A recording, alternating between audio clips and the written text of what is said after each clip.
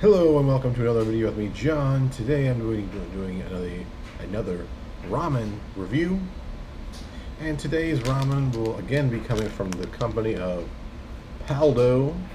That is a South Korean ramen creator. They probably make other products other than ramen, but that's all I know them for. Anyway, today's ramen is called Namja ramen, and it has a fiery garlic taste. So it should be very garlicky, very spicy. Not sure if Namja means spice or garlic or what, but that's the name of the ramen. So, this is another soup-based ramen. You see there's plenty of liquid in there. 500 milliliters is what it says on the instructions. That's what I used. So, boiled the water with the soup packet and the vegetables on the pot for a few minutes until the noodles are soft. Put it in the bowl. Now we're going to taste it, see how it tastes.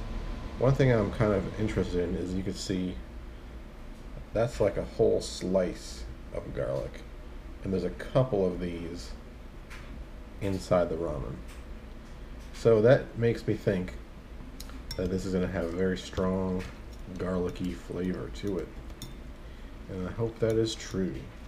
If I bought this seeing on thing that said fiery garlic, I will expect it to be garlicky. Anyway, let's get some noodles together and slurp them up.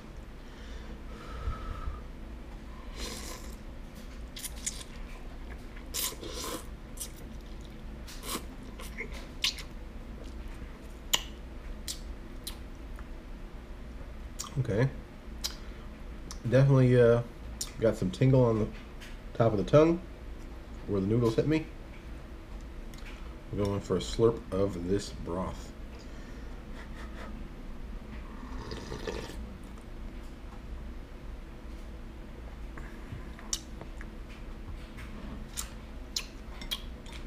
Not as garlicky as I was hoping for. According to the ingredients, the main flavors in the soup base are beef flavor powder, soybean sauce, beef soup stock, red pepper powder, garlic extract powder, black pepper powder, sugar, chicken soup stock, yeast extract powder, blah blah blah, ginger powder, vegetable flavor oil, artificial pork flavor oil, garlic flavor oil, and paprika. So it actually has beef flavor powder and beef stock powder, beef soup stock. So there's beef flavor powder, beef soup stock, chicken soup stock, and pork flavored oil. So 3 different types of meat flavorings are in here. And then it also has garlic extract and garlic oil. I'm really mostly tasting like the umami, the meat flavors of this. And especially I'm thinking I'm picking up a lot of beef flavor.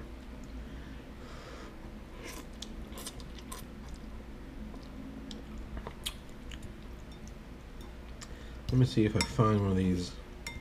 I lost it when I mixed it. I'm going to find one of these garlic little slices, and I'm going to just taste that straight up.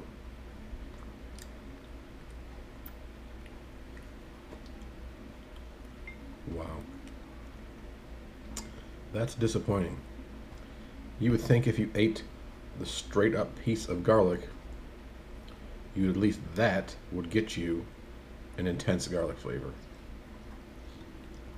You'd be mistaken with this one.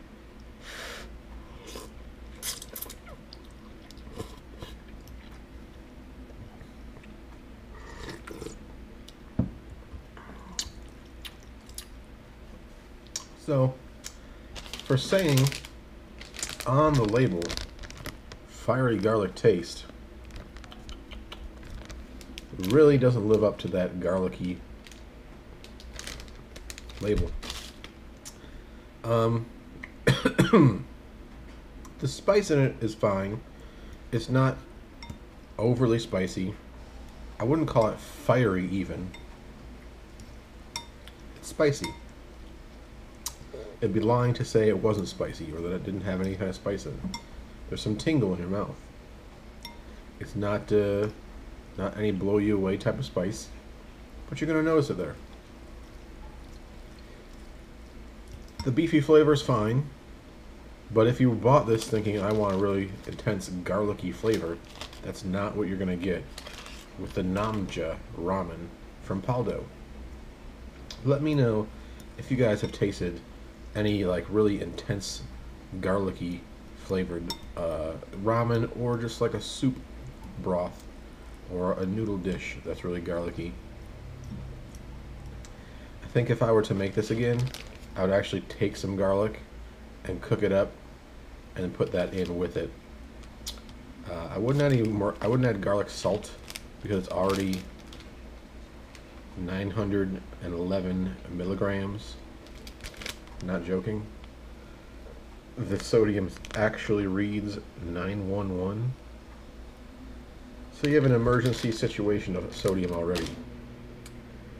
That being said, I would not add any more salt. Put a fresh garlic, or saute some garlic, or if you have garlic powder that's not garlic salt.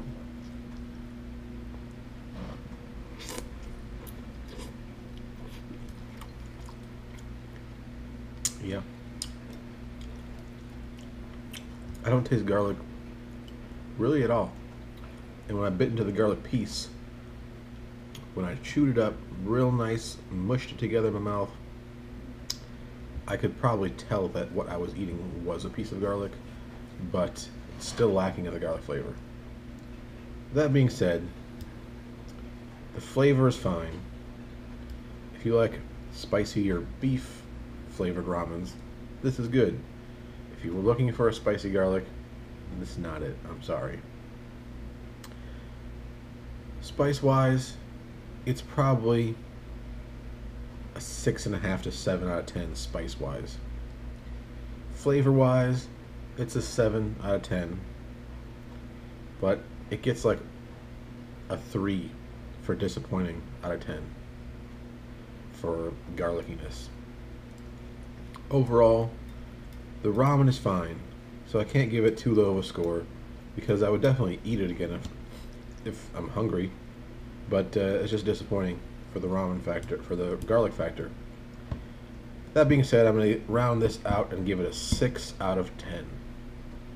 That is the Namja ramen from Paldo. Hope you enjoy this video.